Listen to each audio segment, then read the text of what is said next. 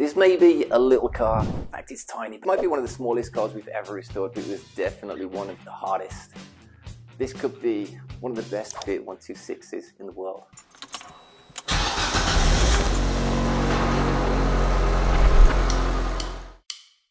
Right, so this might look just like a really nicely restored Fiat 126, but you'll be very much mistaken. This has had way over 1,000 hours worth of restoration put into it. A lot of that is because of the customization that we've done onto it. This is a little bit of a sleeper. The idea with this one was basically to make a Fiat 126 as reliable, as nice to drive and as comfortable as possible. But it's taken an absolute heap of work to get the quality and the standard to this level that it was never meant to be this good. Plus also, beautiful interior, modern engine, fuel injection, leather interior, nice suspension, better brakes.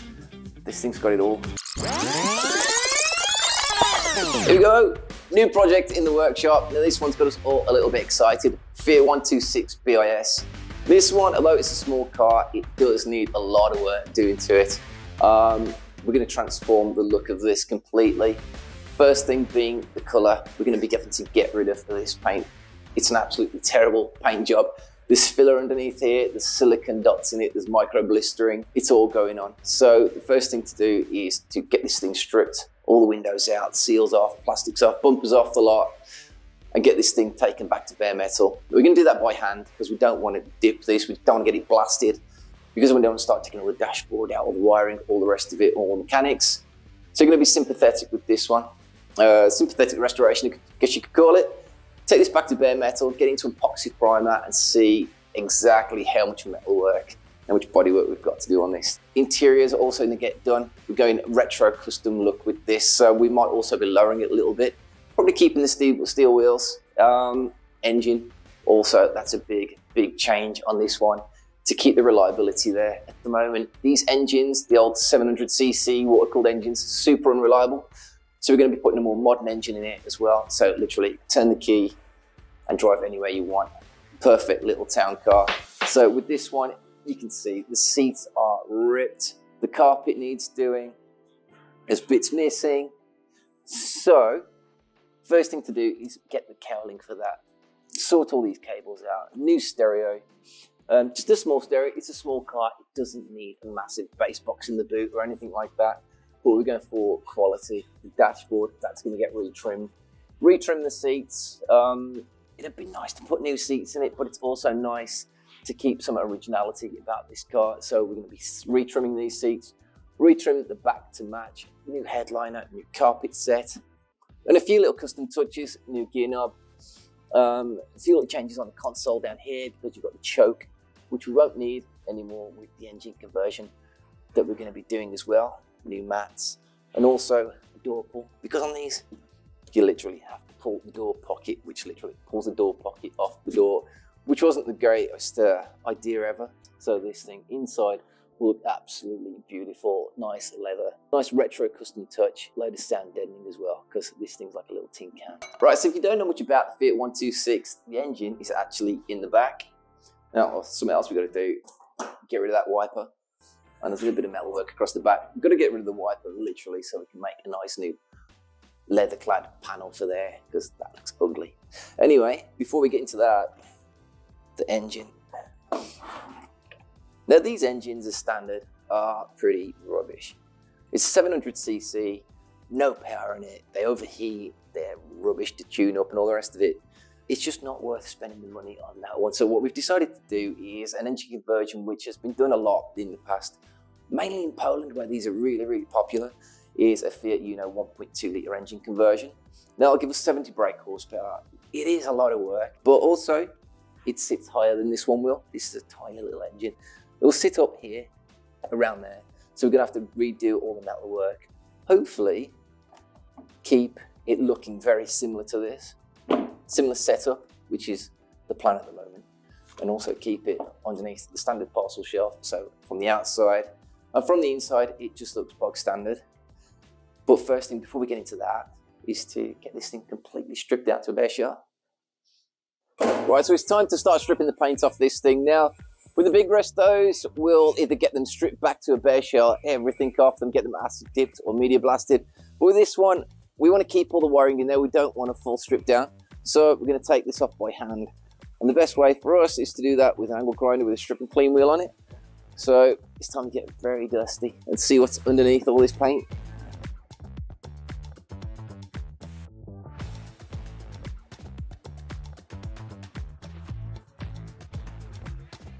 All right, so you can see already there all the layers of paint as we've been going. So you got the original primer, the blue, and you got the high build primer, which they put on before the black. But we've got filler, so obviously there's a dent there which we can feel now. You can also feel that from the inside, to be fair. Hopefully, that's the last dent on the roof that we find. But we're going to find more. It's an old car, it will have had repairs, but hopefully they're minimal. And that just makes our job a hell of a lot quicker and easier when we start the bodywork.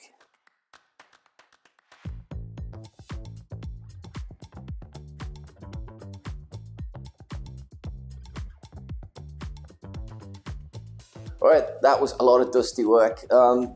Managed to get all the paint off the Fiat now.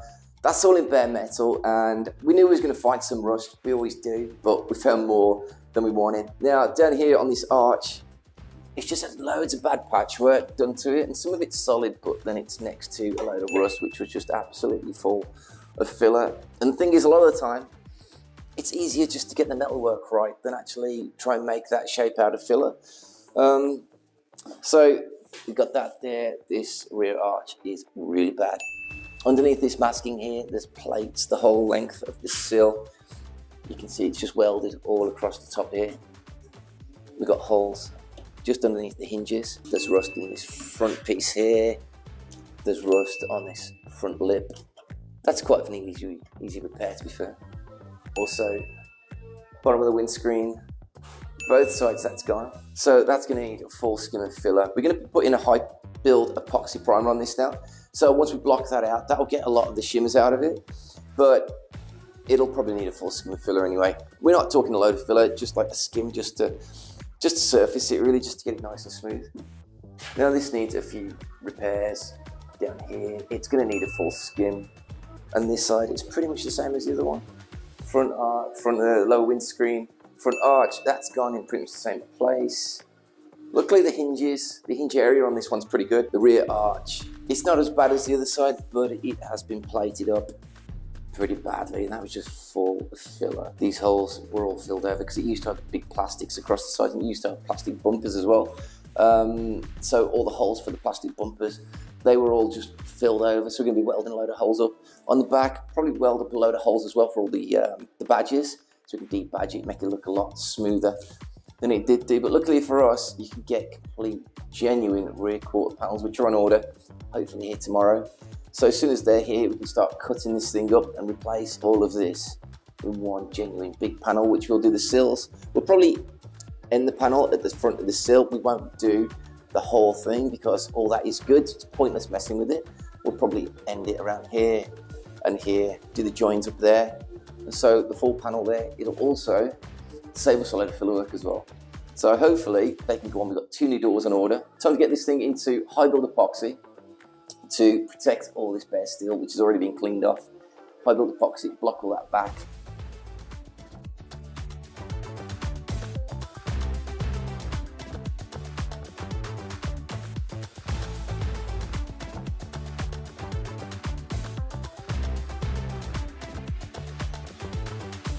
Now we've been lucky enough to get 2 new old stock rear quarters and 2 doors. Now the doors, we're pretty sure are reproduction, but they seem like really, really good panels actually. They're heavy, which is always a good sign of a good quality panel. Plus the front scuttle panel, which will need to be modified because ours has got the vents in the front because it's a water-cooled car. So there's a bit of metalwork and modifications to do to that one before I can go in.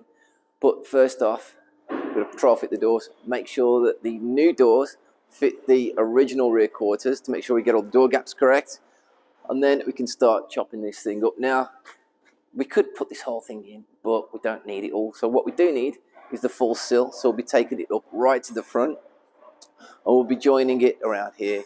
Again, all that metal work is still perfect, so it's pointless putting that in. It's work for nothing, to be fair. So what we're going to do is chop it up to there, take all this off, and do about 4 repair panels with one new old stock panel, which will fit perfectly, we hope.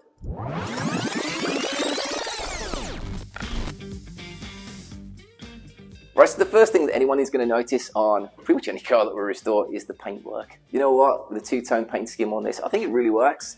This was a customer's choice. Now, the brief with this car was literally beautiful interior, super comfortable, door seals that actually did the job and not let water in, fuel injection, and just super nice to drive. And I think we actually nailed it. Now, one of the things that the customer actually wanted on this with regards to the colour were colours to match his old Pagani Huayra, which is an absolutely amazing supercar or hypercar. And this colour was painted to sample to match his old Pagani. And to be honest with you, I didn't think the two-tone was going to work when we first talked about it, but actually I think it really works well. We got the steel wheels, they're painted up with the bronze, cut that down the body line, and I think it just works perfectly, to be honest with you. I didn't want to do it, I just wanted to do one colour first. So started from scratch. Once it was in bare metal, we found that both rear quarters had it. They were shot. Luckily, we got 2 new old stock rear quarters, fitted those, bought 2 new doors.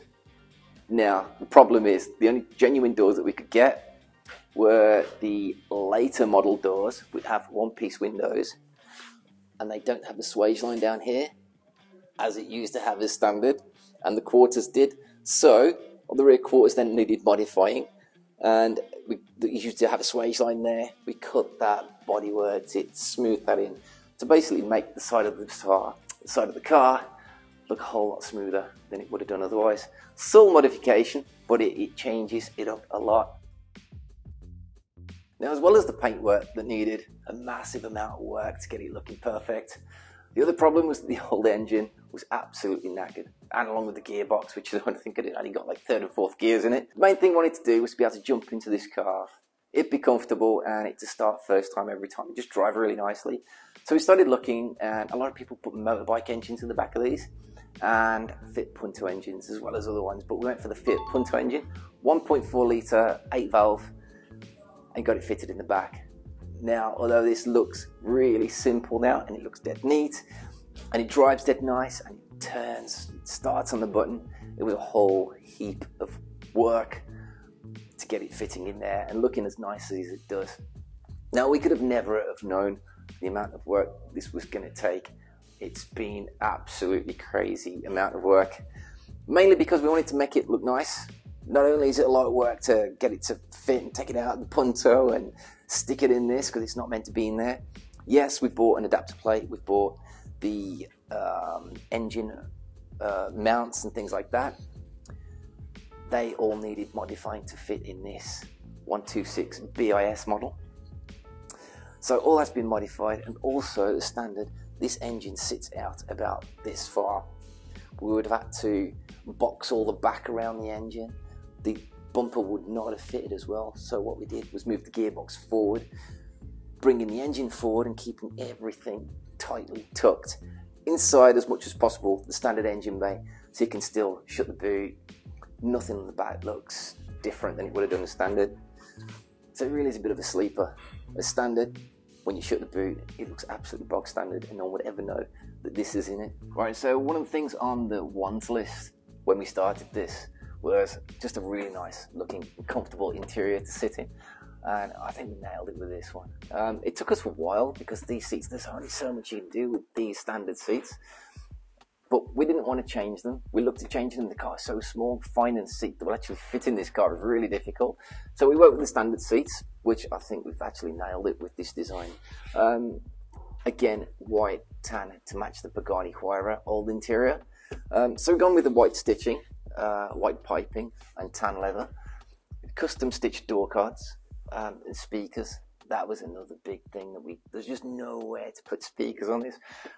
Because we've got a full one-piece window, this actually obviously comes all the way down into the door, so the speakers had to be bought out with speaker rings, bringing it out also in the back as well. Again, there's nowhere for anything in this car, nowhere for speakers, but we managed to put one in. Blaupunkt head unit, looks original, looks retro, it's DAB, hands-free Bluetooth head unit, and it's about as modern as you can get inside a 126. Now, the standard steering wheel, everything else has just been renewed, painted inside, everything has been trimmed. So all where everything would have been painted originally, that's been trimmed to give it a nice cozy feel. Then lastly, the tan dashboard, which really gives the interior that this nice little modern. So we're super happy with how this car has come out. I think it looks absolutely awesome. Super fun little town car, retro, but with a modern engine, modern heart, and a modern feel to it. I think we've nailed it. I absolutely love it. So yeah, thanks for watching. Don't forget to like and subscribe, and we'll see you on the next build.